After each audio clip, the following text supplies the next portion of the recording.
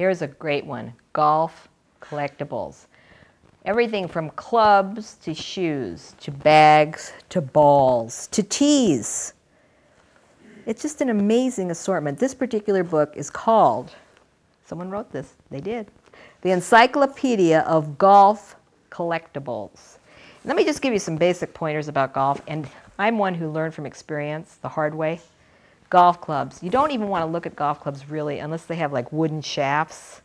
Those, I mean, if you're a basic golf, starting your golf collection, because then you know, at least you know they're old. Because if the shafts are metal, they're newer. But there's all kinds of things to look for. Wooded shafted clubs, 1890 to 1935. So that's probably what you want to check for first for your first screening mechanism on your golf clubs. Iron-headed, and they're iron-headed. They are wooden shafts, but iron heads.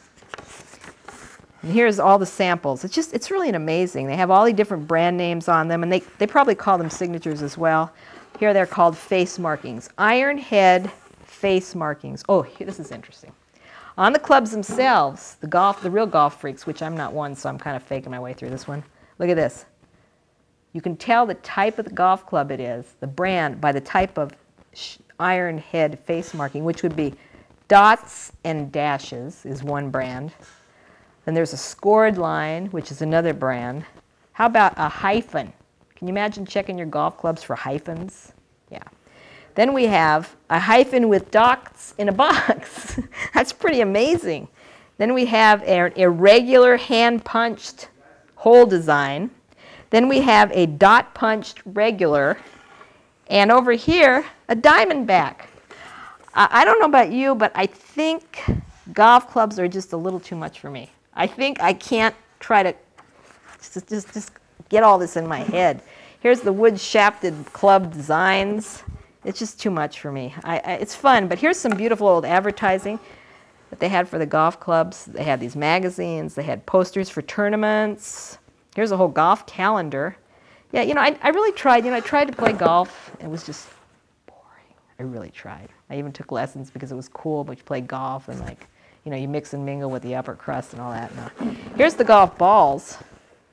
These are assortment of gutta percha golf balls. Gutta percha is a very unique material. It's not rubber. It's kind of a plasticized old composition.